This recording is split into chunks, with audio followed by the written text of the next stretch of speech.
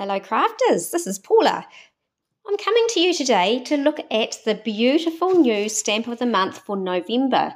This is stamp of the month is called Created to Shine, and I'm pairing it with our Distress Oxides and the beautiful new Candid Moments paper pack and our Mix-in pack in the new catalogue as well, as you will see throughout this video.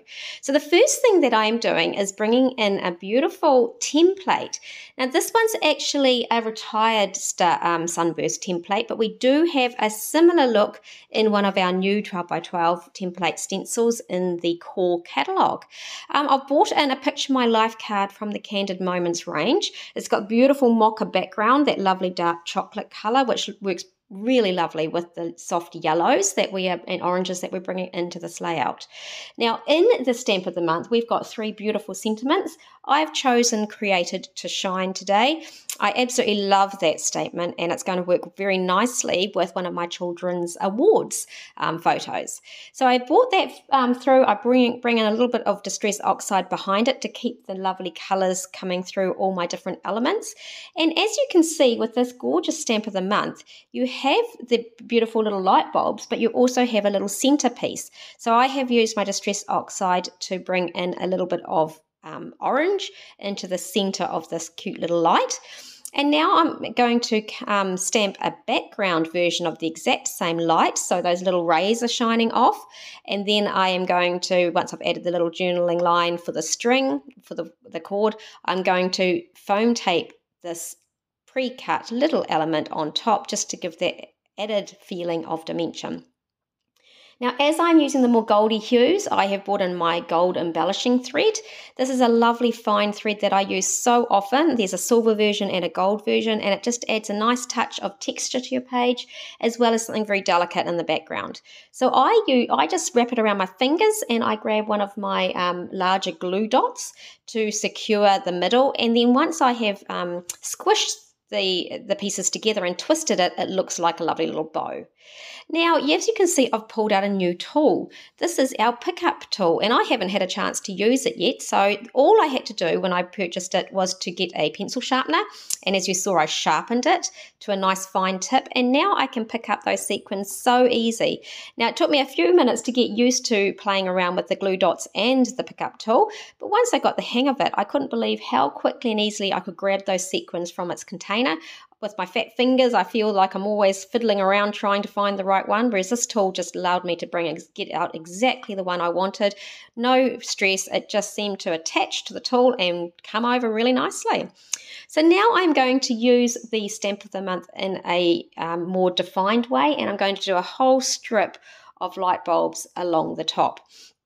In our artwork, suggested artwork in the catalogue, it gives a little bit of an impression of using all the lights as a strip like this, so that's where I got that idea from. So now I'm going to use first and second generation to fill in some of those light bulbs. In fact, at times I use third generation as well, so that just means I keep stamping without re-inking. And it gives a sort of a nice defined look of different shades of the same colour. So you can stamp with our Distress Oxides. They're not just for blending and background creating.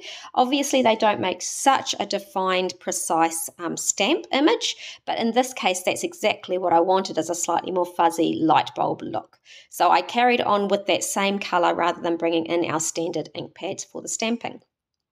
Now I am grabbing a few of our very small glue dots and just placing them randomly in amongst all the light bulbs.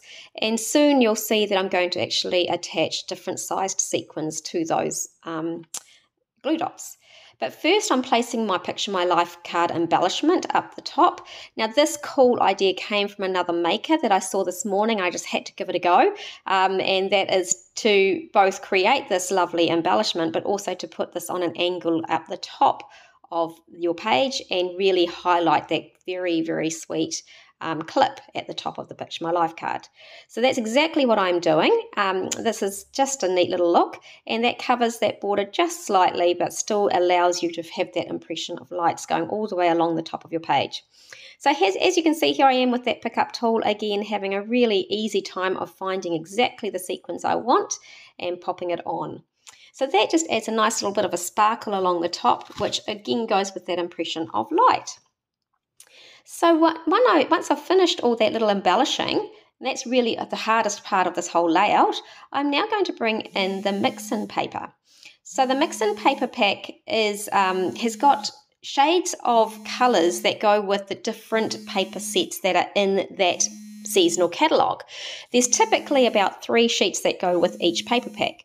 So with the Candid Moments, there's this lovely yellow background mix-in paper piece, and I really liked the deeper shade that I turned it over to, but I kind of liked bringing back a bit of lightness to the page by keeping the lighter arrow look. So instead of using the darker one, I went and distressed the outsides with my blending tool and that same spiced Marmalade Distress Oxide, just to give a little bit of a light border around the corners, and then I have adhered it onto that backing mix-in sheet. Now the mix-in sheet had this very delightful and quite apt zip strip, which looks a little bit like light shining as well. And then just to finish off, I'm grabbing the Mocha cardstock and putting in a placeholder photo for now. I didn't mention at the start, but I have actually been using the French vanilla as my base for this one, for that softer white. It just seems to be a bit more in keeping. Now, just when I got to this point, I decided I needed a little bit more of that lovely thread on my page. So I created a couple more of those cheap bows, I call them, the wrapping it around my finger with a glue dot style of bow.